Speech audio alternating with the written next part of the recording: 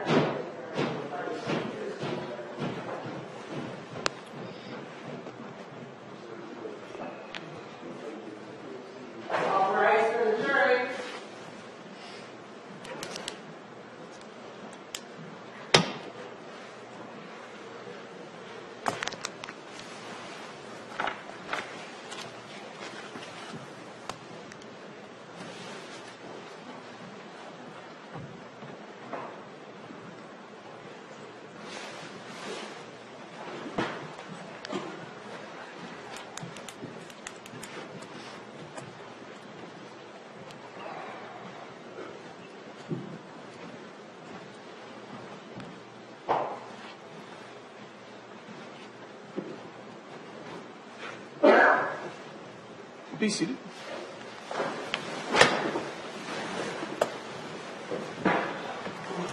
Mr. McAllister, do you have further questions For Agent Callaway. Yes, I do, Your Honor. Thank you.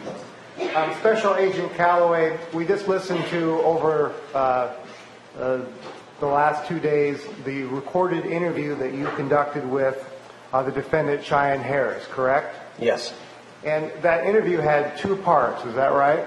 it did.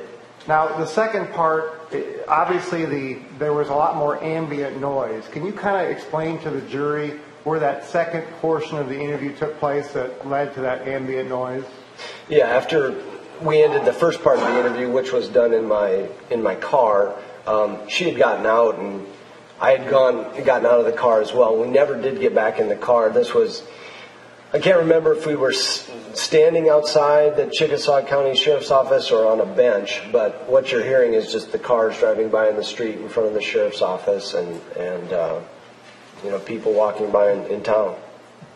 Is it fair to say that the conditions where you record are not always ideal? Very rarely are they ideal. And you did the best you could? Yes. Now, I want to ask about some of the questions that you asked her in that second part of the interview because some of the answers were unintelligible on the transcript, okay? Yes. And the one I want to ask about is you asked if there was any visitors in the apartment the day before. Is that correct? Yes. And what was the answer of the defendant, Ms. Harris? As I listened to it for the second or third time, it was either I don't remember or there wasn't anybody because I can tell that because there was no follow-up question. Had she said that somebody came or I think somebody came, I would have followed up with an additional question. And for example, in the interview that you had with her, she identified other caretakers of the Sterling, being the grandmother, Brandy Harris, and the neighbor, Jennifer Shriver, correct? Yes. And DCI did follow up and do interviews with those caretakers, correct? Yes. And so if she would have identified a visitor to the apartment, you would have followed up with that as well, correct? Absolutely, yes. Now, sir, yesterday I asked you, let me start over again. Do you remember yesterday when I asked you when you were testifying if you remembered whether the defendant had described changing Sterling's diaper and feeding him and placing him in the swing in the 24-hour period of time before he was found dead in the swing? Yes. And at that time you testified you didn't remember, correct? Correct. You've been here in the courtroom listening to the entirety of the nearly 3-hour recorded interview, correct? Yes. Do you now remember and had your memory refreshed how the defendant described her last interactions with Sterling on the night before he was found dead in the swing? Your Honor, we've already heard the best evidence of that. We sat through nearly 3 hours of that interview. Her answer was transcribed in front of the jury and we heard it on tape. How is this not redundant, Mr. McAllister? I will move on, Your Honor. Okay. And sir, to be clear, the recording says what she said, right? Yes. Now I want to ask just a few more questions for you. You also, during the second part of the interview, asked her about whether or not there was any time that Mr. Cohn had been abusive to her, correct? I did. And again, the answer was kind of unclear. Did she identify any time where she had been struck or hit or physically abused by Mr. Cohn? No. At any point during your interview with Miss Cheyanne, did she indicate that she knew that Sterling's diaper had not been changed in at least 9 or maybe as many as 14 days? Same objection, Your Honor. We have heard the entire interview. It speaks for itself. Is any part of this related to the unintelligible parts of the tape, Mr. McAllister? Well, that's, I guess, the point of my question, Your Honor. There's a portion of the tape that's not intelligible. I just want to be sure that the record is clear. Why don't you rephrase the question as it relates only to the unintelligible parts of the interview? Fair enough, Your Honor. And, sir, as the judge instructed, just focus your answer on the unintelligible part of the interview. At any time, did Miss Harris tell you that Sterling's diaper had not been changed in at least 9 or as many as 14 days? No.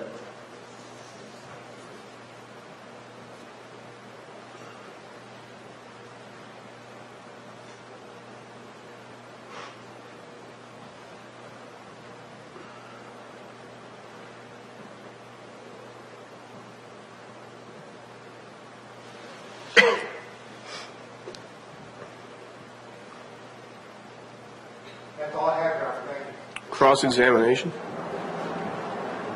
question, Your Honor. Can this witness be excused? Yes, Your Honor. You're free to leave, Agent. State's next witness. State calls Dr. Dennis Klein.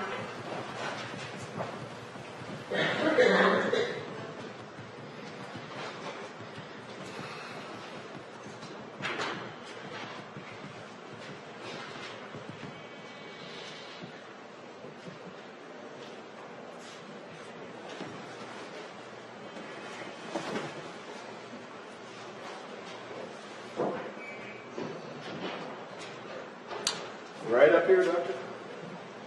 Oh, take your time. Raise your right hand. Promise testimony you're about to give will be the truth and nothing but the truth. Yes. Have a seat.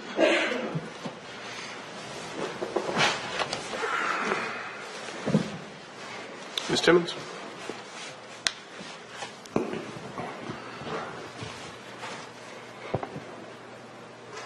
Would you please introduce yourself to the jury? Yes, my name is Dennis Klein, Klein. Dr. Klein, what is your occupation? I'm the state medical examiner, and I'm a forensic pathologist And where are you employed? with the Iowa Office of the State Medical Examiner How long have you been in that position? for 2.5 years. What did you do prior to that? I was deputy state medical examiner, also at the state medical examiner's office How long did you do that? from 2000 until 2016. And what was your employment prior to that? I was completing my training in forensic pathology.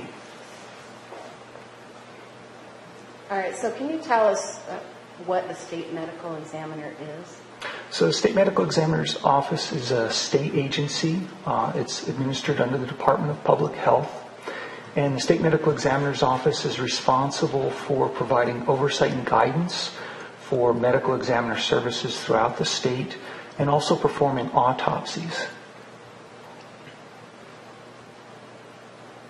Are there any other type of medical procedures you perform, or is it strictly autopsies? Autopsies. You also said you were a forensic pathologist. Yes. What does that mean? So a forensic pathologist is a medical doctor with training in pathology, which is the study of disease, and receiving additional training in forensic pathology, which is the application of pathology to law. Can you tell us what a typical day is for you? A typical day can vary. Oftentimes we take turns being on call, which means we'll do autopsies for the day. So we receive information about a death that has occurred somewhere in the state of Iowa. The body is brought to our office and we gather as much information as we can, and then we'll perform an autopsy. And then as a group we'll discuss the case, and then the pathologist will dictate a report and sign a death certificate. Other times we'll be testifying in court, or we'll be providing education for other county medical examiners. We've heard testimony before about county medical examiners.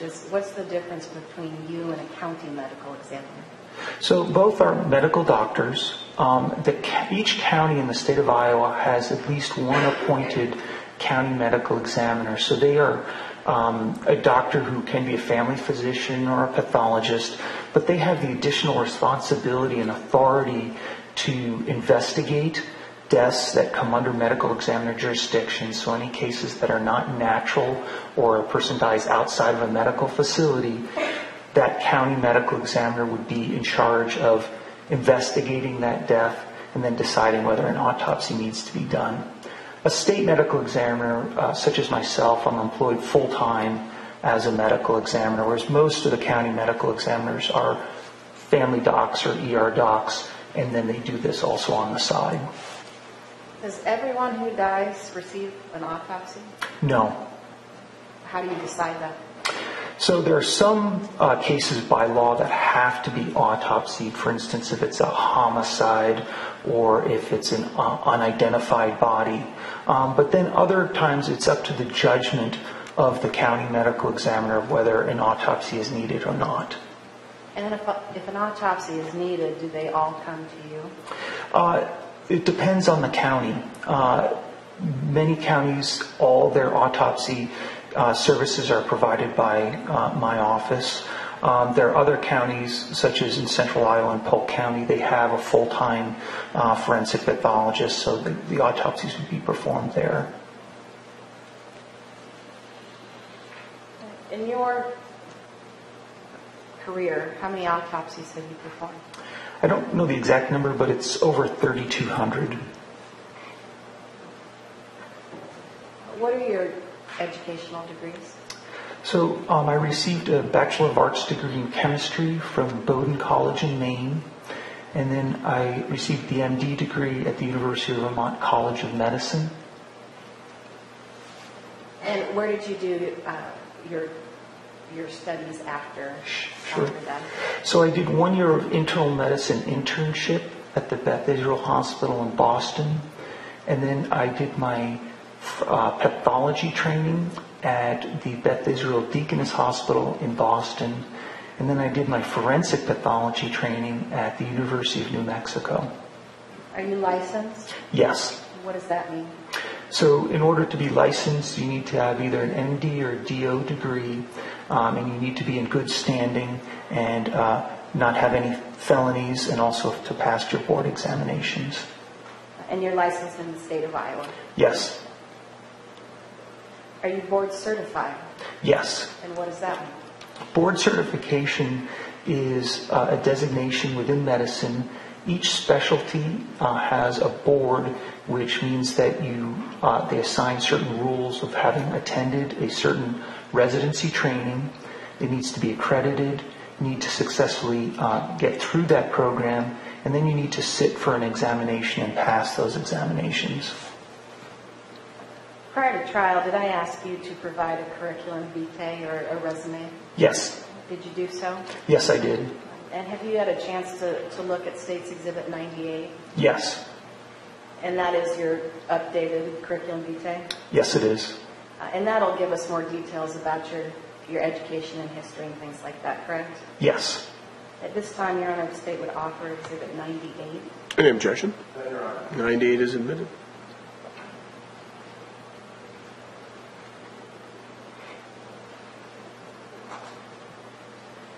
All right, I'd like to talk about Sterling Cohen. Yes. You performed an autopsy on him on August 31st, 2017, correct? That's correct. How was it that you became involved in the case? There are 4 pathologists in my office, and we each have a schedule of days that we do autopsies. So the day that the autopsy was scheduled for Sterling was the day that I was on call to do cases. And where was the autopsy performed? At our facility, which is located in Ankeny, Iowa, which is about 10 miles north of Des Moines. Now, when you do an autopsy, what types of questions are you trying to answer? There are a number of different questions. The 2 biggest questions that we're asked to answer is what is the cause of death and what is the manner of death. What does cause of death mean? So cause of death is defined as the disease, the injury, the abnormality or poisoning that initiates or starts a series of dysfunctions in the body that ultimately leads to death. So if I am shot in the head, what would my cause of death be? It would be gunshot wound of head. What does manner of death mean? So manner of death is a category of death where a medical examiner uses their medical judgment, gathering information about the decedent and placing them in one of 5 major categories. And those categories include natural, accident, suicide, homicide, and undetermined.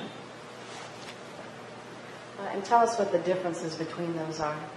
So natural is when a person's death is totally due to natural diseases. An accident is when a death occurs in which there is some event that happens within the environment, but there's no intent or purposeful action either by themselves or other people to result in their death. Suicide is when someone takes actions intentionally to cause their own death. homicide is when another person does some action that results in another person's death, so they die at the hands of another person. And then undetermined is when there is not enough information in order to determine with any degree of certainty one particular category over the other, and then it's left as undetermined. Do you have an opinion in this case as to the cause of death of Sterling Cohen? Yes. What is that? Denial of critical care. Do you have an opinion as to the manner of death of Sterling Cohen?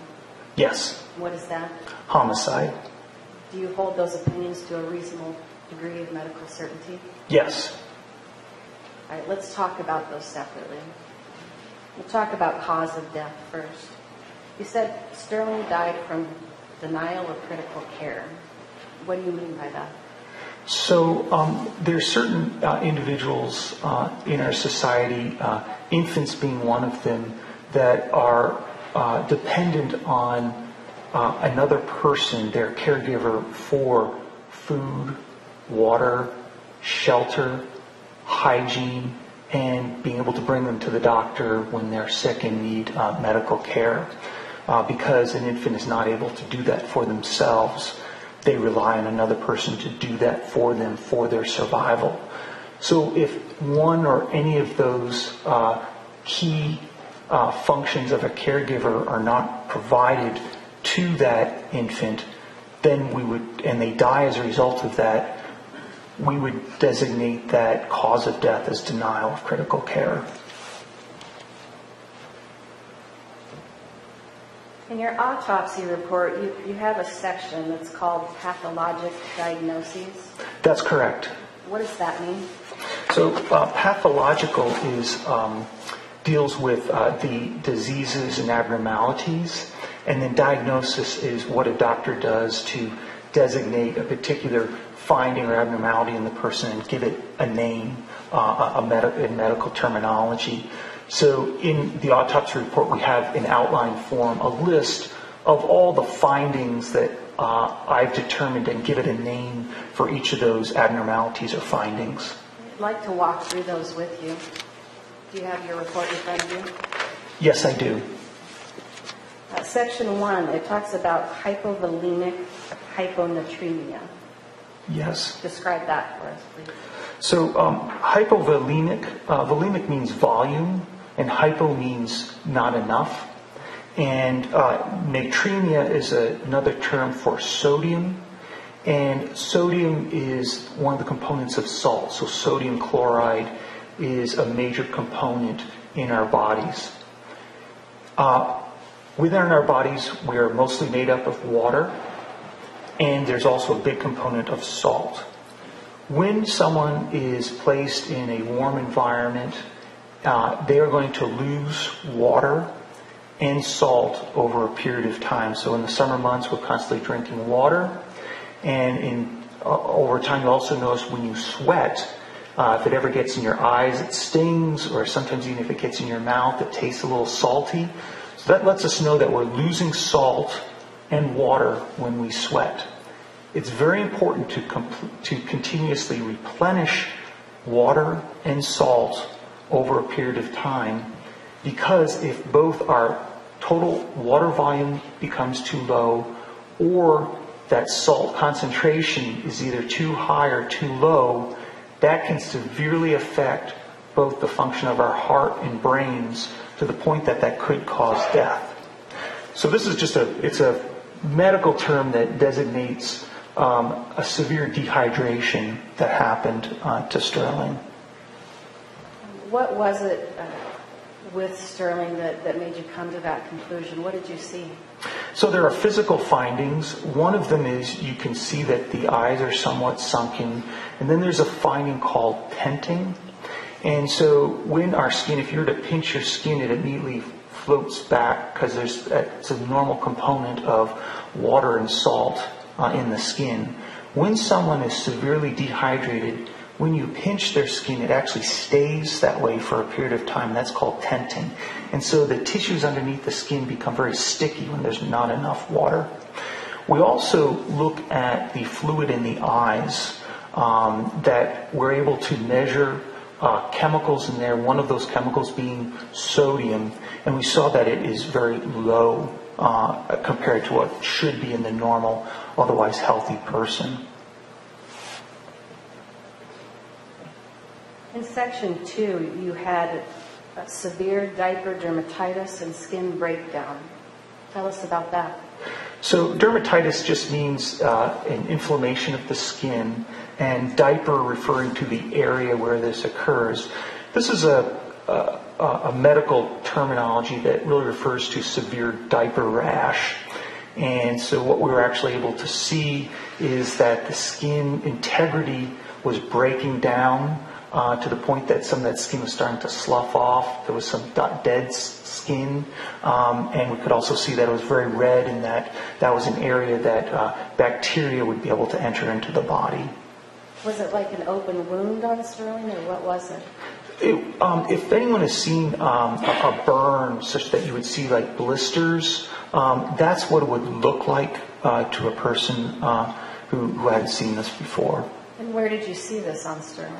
It was over the diaper area and extending over the areas of the diaper. So in and around the thighs, over the genitalia, the buttocks, and then it was extending up to the mid portion of the back.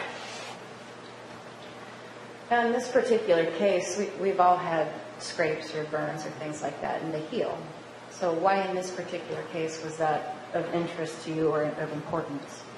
So there's two things that were of interest to me. One was the extent of the area. So in any types of injuries in which there's a breakdown of skin, the percentage of the body that's involved with that is going to have a huge impact on the body's ability to fight that and to survive.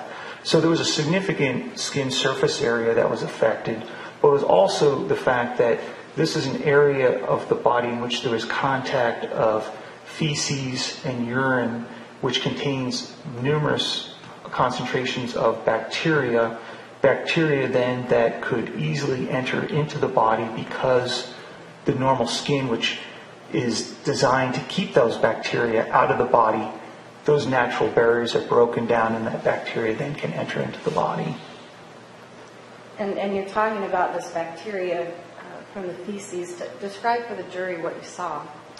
So there was clothing, there was a diaper, and within the diaper there was feces that had the appearance of beginning to decompose. So it had almost a sludge or sewage type of appearance and consistency. It had been there a while. Yes.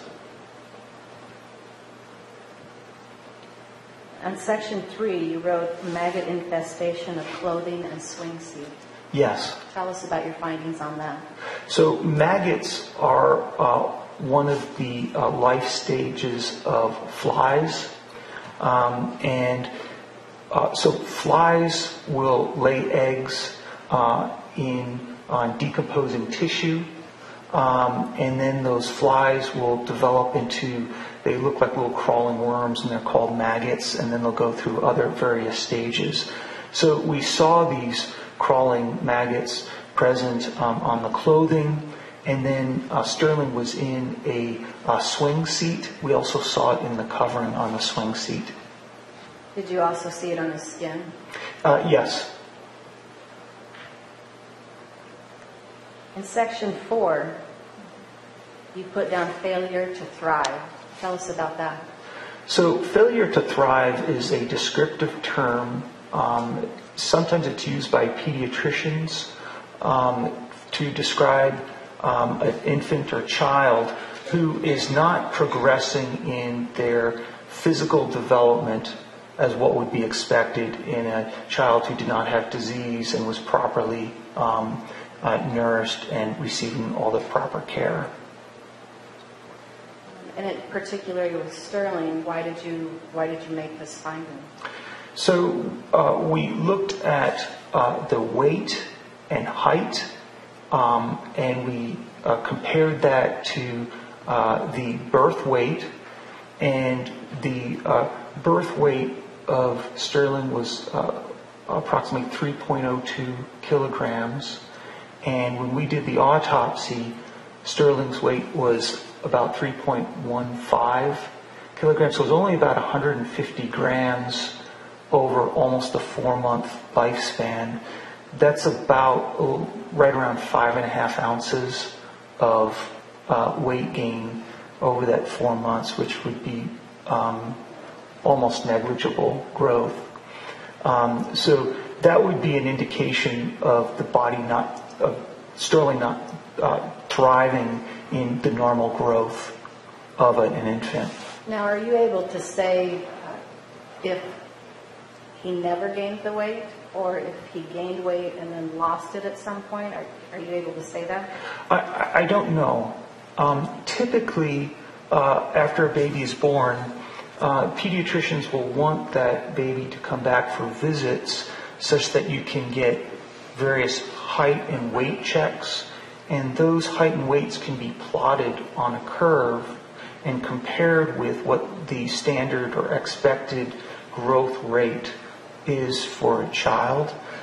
So we only really have 2 points. We have the birth height and weight, and we have the death birth and weight. So I don't know where Sterling would have been on that growth curve, and if maybe he had increased and then decreased. We just don't know. And that's because Sterling hadn't been to any baby well checks that could give you some different numbers. That's correct. And I should have asked that as part of your process at the medical examiner's office. You do go and get medical records of had Sterling been to a doctor, things like that. You would have retrieved those, correct? Yes. What about his height? So his height was less than what would be the 5th percentile. So most children would have been had greater height than what Sterling did. He did increase his height over his birth height. What does that tell you? So he was able to grow, so we don't have any indication that there necessarily was an abnormality in the bones that prevents normal growth, that it's more likely something else that's going on that's preventing weight gain. And in your opinion, that was malnutrition? Yes.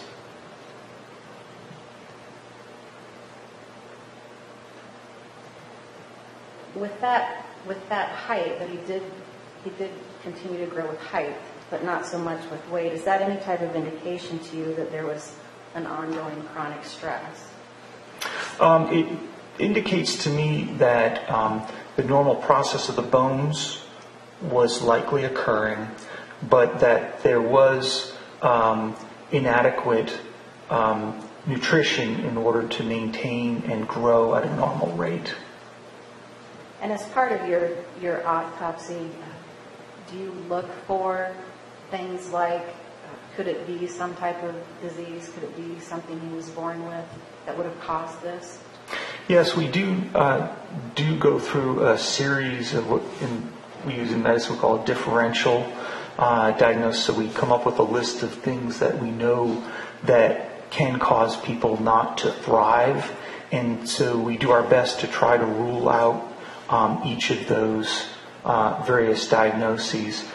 So for instance, infections, we look for what's called metabolic disorders. So these are things on the molecular level that can prevent children from growing at a normal rate. We look at the intestines and the whole digestive tract. We look at under the microscope. We look at with our anatomically to make sure that there's no twists or things that can prevent children from growing normally.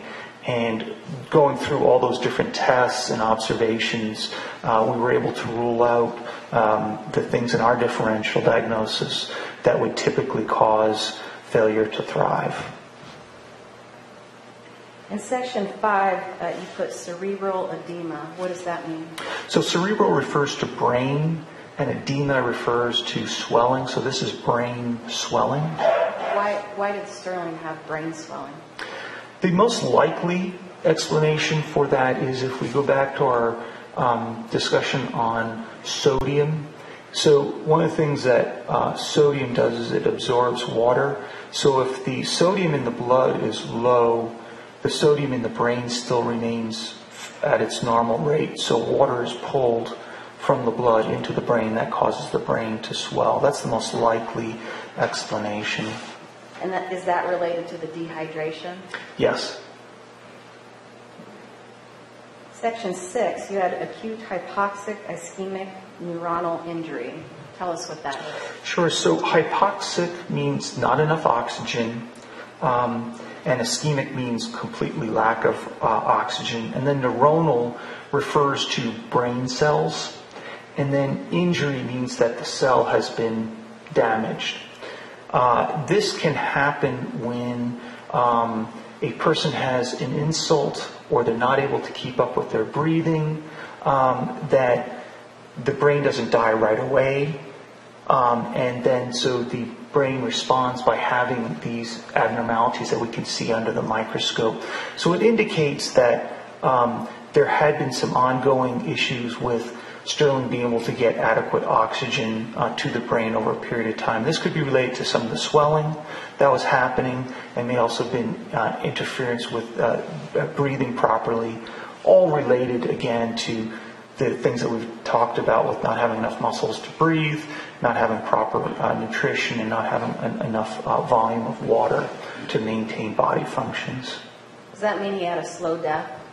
He died, yes, it was not an instantaneous death. It probably occurred over, it probably occurred over days as you include all the malnutrition and the other dehydration that occurred.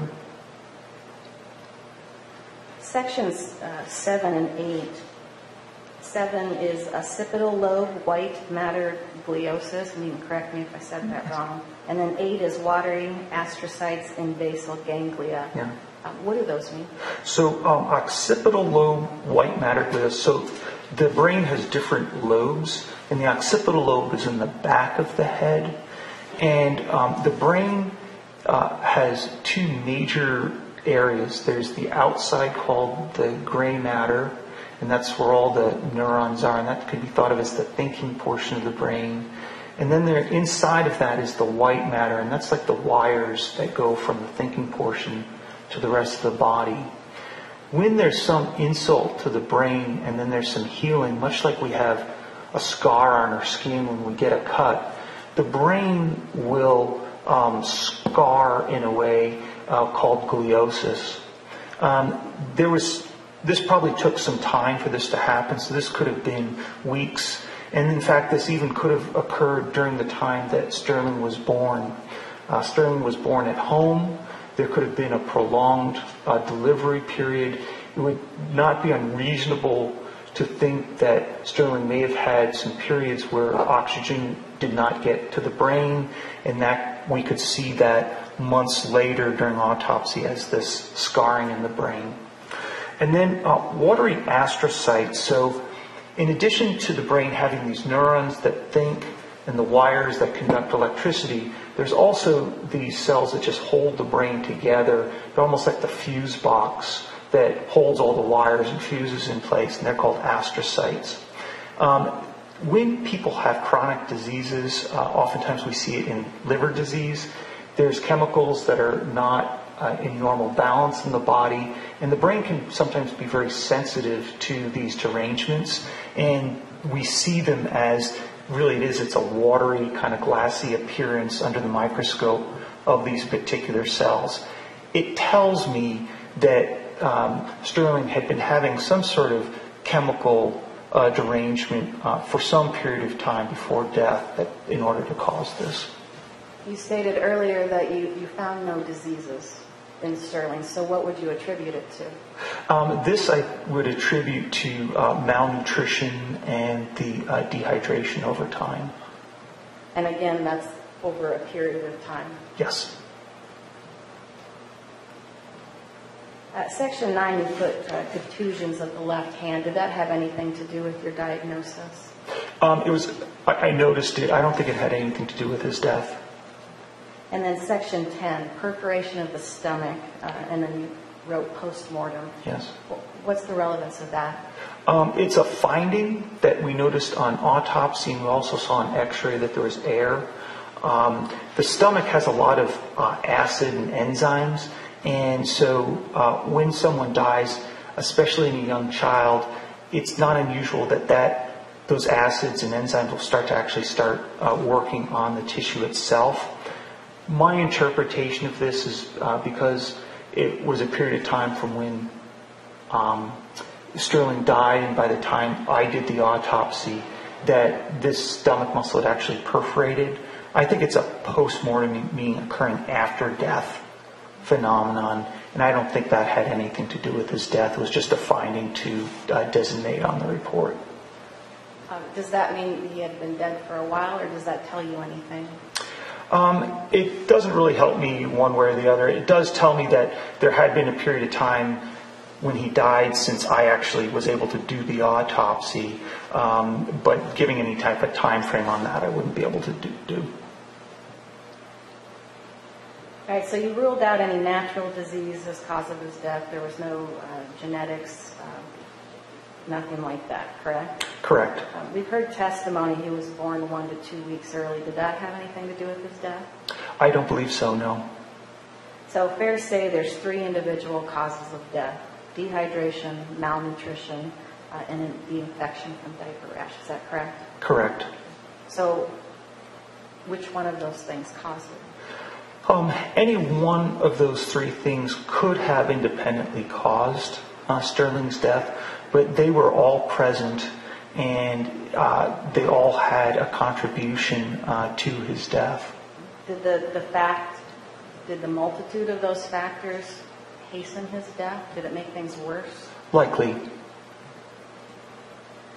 How quickly would you start seeing signs of distress from any one of these conditions?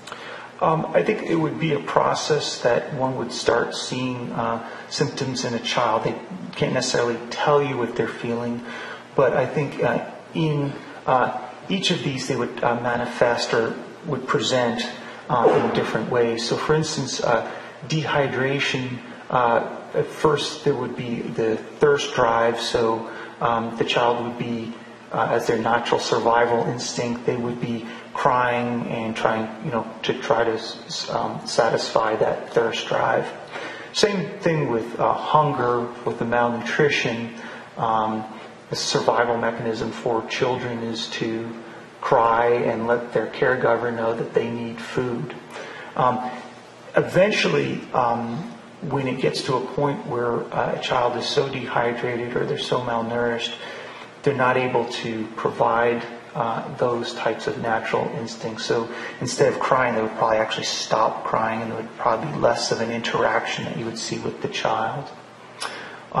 As far as the diaper rash, the skin obviously has nerve endings, and when those become irritated from the contact of the feces with that skin, that starts to break down, that's going to be tender, and it will be certainly a child would respond with pain when touching or that area of the body. So with everything that you saw with Sterling, what would the natural progression of his death look like? I mean, if someone was his caretaker, what would they be seeing? I think what you would probably see is first a child would be crying, what we would describe as a fussy baby. And then over time that would start diminishing. It would be a less interaction, quiet, and then just becoming a baby that is really not interacting with another person in that room at all, to the point that eventually they would stop breathing and the heart would stop beating. Would any reasonable person be able to see these signs of distress and signs of lethargy as it progressed along? Yes, you would notice lethargy, because you would notice that the child is not giving those normal cues of crying when they need something. You had talked about with the infection that's painful, but are there other body reactions to infection? So the other thing that can happen with infection is that first the body becomes very warm, so you get a fever. And that would also, when you have a fever, you'll also start to sweat more. And then as the infection progresses, what actually happens, the body actually becomes cold, so it actually become hypothermic, so you actually go below normal body temperature, and that would also be noticed as feeling very cold and clammy. So if someone was Sterling's caretaker and touched him every day, they could feel a difference. Yes.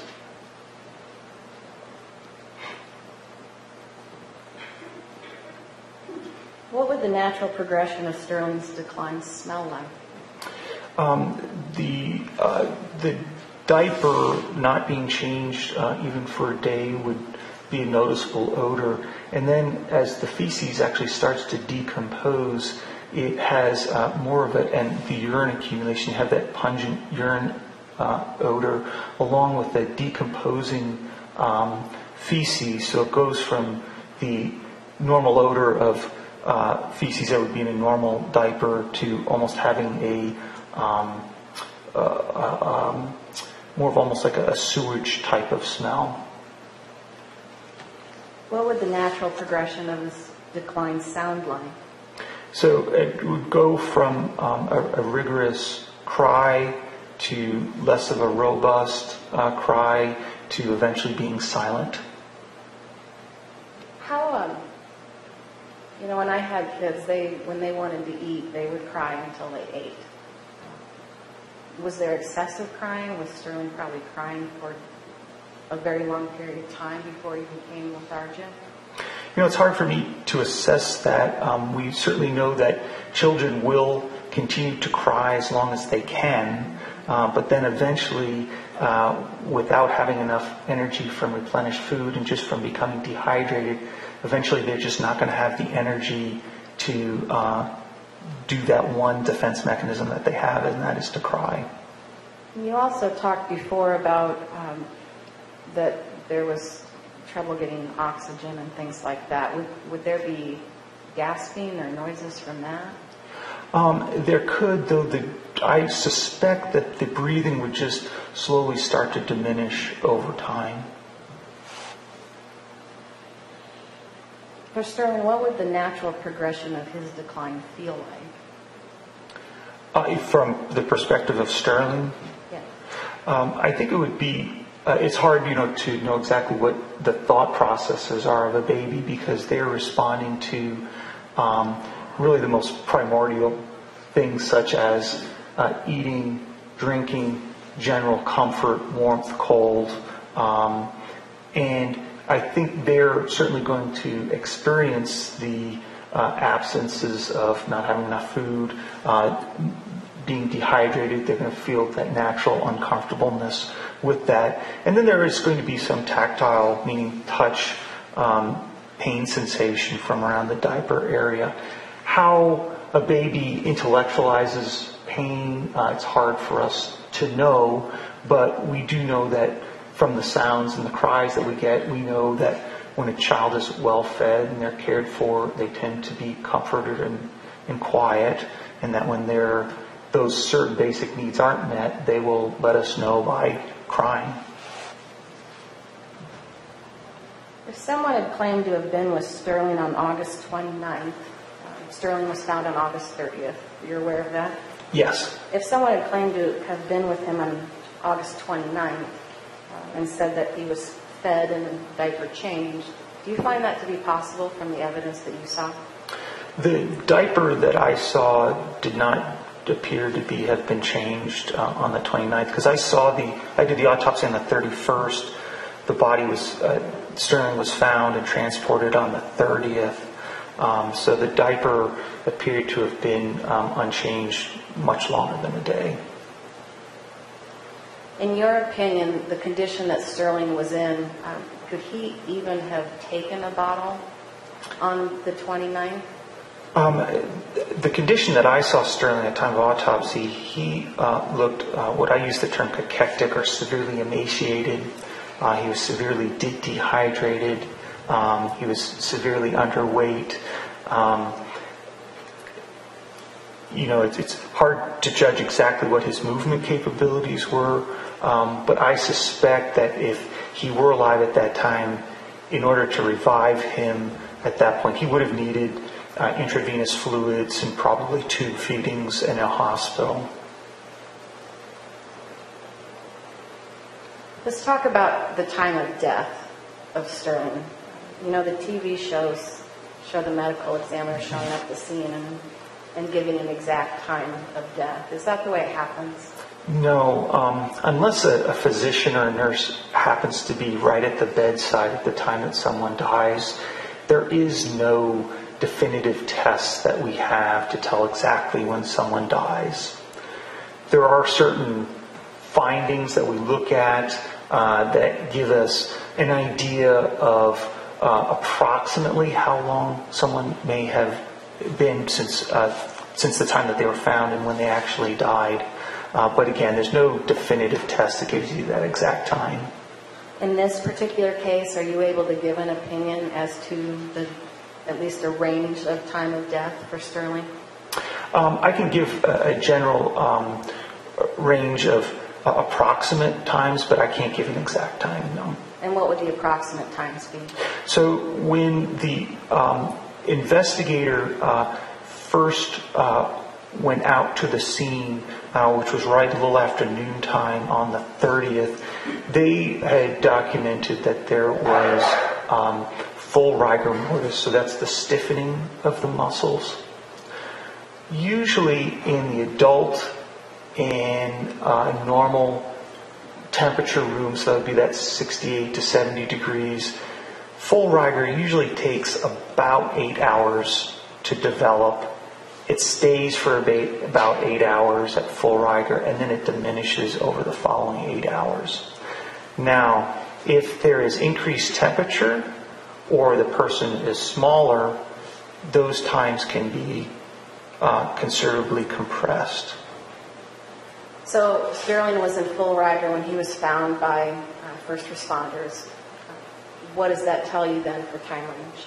So it's possible that he could have been dead for up to around 8 hours or more, but it's also possible he could have been dead for a little bit less than that as well.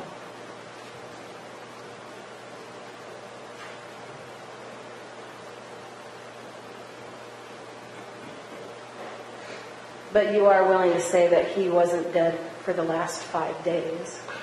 No, usually we start to see decomposition take place. And so when I observed the body, again, this is on August 31st, he started to show what I would call the early stages of decomposition. So that would have been a little bit of skin sloughing, and that was near the area of the severe diaper rash. When people are 3 to 5 days after death in a warm environment, I was told it was about 80 to 85 degrees in the room, one would start to see bloating, the skin would start to discolor, they would see sunken eyes, sometimes you can get mummification of the fingertips, and all those different stages had not started yet. So with the full rigor, you would say he could have been dead for up to 8 hours? Yes. You didn't see any of that bloating and things like that, but we've heard testimony about maggots, and I think a lot of people, when they hear maggots, you think of something dead. Yes. So how do you explain that? So yes, typically we quite often in our office have bodies that come to our office and we observe maggots on the body, and the bodies at that time are in a moderate stage of decomposition, so they're really darkened, they're bloating, so oftentimes the person isn't even recognizable because they're in that stage of decomposition. That was not the case with Sterling. So maggots are usually going to occur when flies identify dead tissue. So there was, you had feces, which it's possible that could have attracted flies. And then you also had dead tissue around the diaper area, and maggots can also feed on dead tissue as well. And that would have been when Sterling was still alive. Yes. When you take an autopsy, or when you do an autopsy, do you take photographs? Yes. Why do you do that? It helps document our observations at the time of autopsy. Did I ask you prior to trial to go through your photographs and pick out only certain ones that were relevant to help better explain and describe your testimony to the jury? Yes. May I approach, Your Honor? You know what I want to do is I want to break this part up. Let's not just look at a bunch of photographs right before lunch and then look at more after lunch, okay? And I'm serious. I prefer to wait, and we'll address those after the lunch break, okay? So let's resume at about 1:05. And I will tell you, I've reviewed the photographs, so the attorneys, they're not redundant.